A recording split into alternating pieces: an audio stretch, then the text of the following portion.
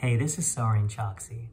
The Lincoln Lodge was a really important place for me as a comedian coming up in Chicago.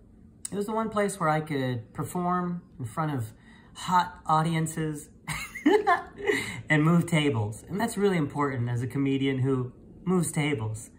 I learned a lot from my time at the Lincoln Lodge. And they need your money right now. They're struggling to survive. And you have money in your pocket. You should put it in their bank account. So I want you to donate money to them. And check out this clip of me performing at the Lincoln Lodge back in the day. What joke are you gonna see? I don't know.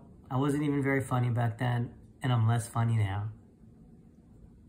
My old college friends would be like, man, I can't believe you work at a corporation.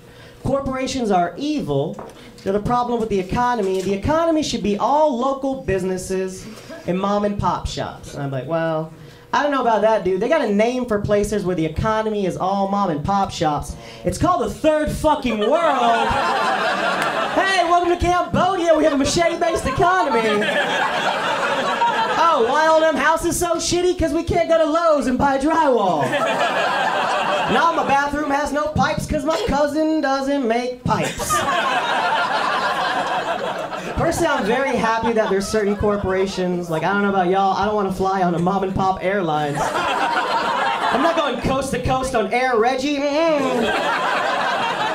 That'd be horrible. That'd be like, ladies and gentlemen, thank you for flying Air Reggie. This is your pilot Reggie speaking. I built this son of a bitch. Federal aviation law prohibits you from smoking on this flight. But I don't see any of them fed pussies up here. So smoke them if you got them. Obama, you ain't never getting my guns. Personally, I feel like that's every Spirit Airlines flight I've ever been on. They should just rename themselves the Megabus of the Sky. That's not terrible.